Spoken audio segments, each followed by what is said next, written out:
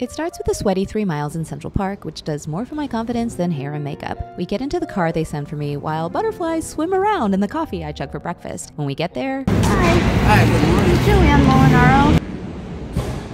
Okay, come on in, I stand around pretending that I belong there, but honestly, I'm totally relieved when it's time for me to do things I actually know how to do. The producers, stylists, and crew, they all make me feel like a star, but all I can think about is not fucking up. I take a second to say hi to some of you guys, and then it's showtime. I receive a hug from the queen herself, and she gifts me with my favoriteest moment of the day by telling me she actually cooks from my cookbook, guys. Afterwards, Anthony finds me backstage, and somehow I'm still recovering from that sweaty 3 miles in Central Park, so he takes me out to lunch and buys me a chocolate chip cookie to remind me that everything tastes sweeter when you get to share it with someone you love.